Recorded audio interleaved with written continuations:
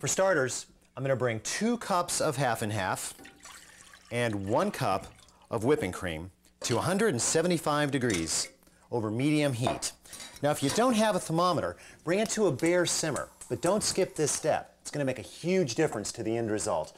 Now is also the time to add some mysterious and exotic flavor. For our batch of vanilla ice cream, 1 bean will be enough, but we want to get all the little black specks and pulp that comes from the inside of the bean. So just split it down the middle with a paring knife, scrape the seeds out, and put the whole thing in the pot. As soon as your mixture comes to 175 degrees, kill the heat and add your other ingredients.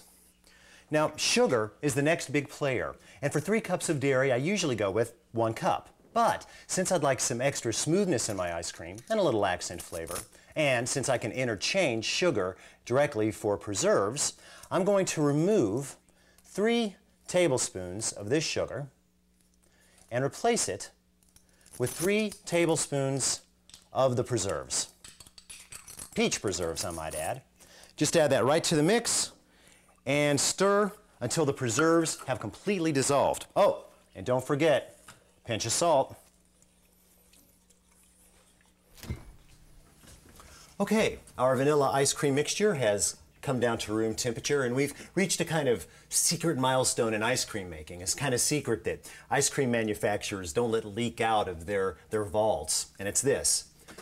Age the mixture in the refrigerator for at least 6 hours, or better yet, overnight.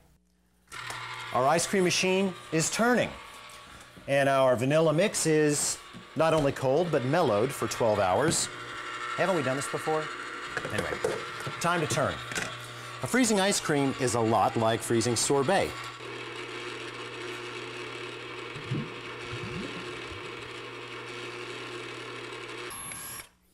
By the time it reaches soft serve consistency, all of the ice crystals that are going to be formed in the ice cream have been, and all the air that can be worked in has been. In this case, I'd say it's about 100% air, since it's doubled in volume. Now, just like sorbet, ice cream should be hardened in the freezer for at least a couple of hours before serving. Till next time, this is Good Eats.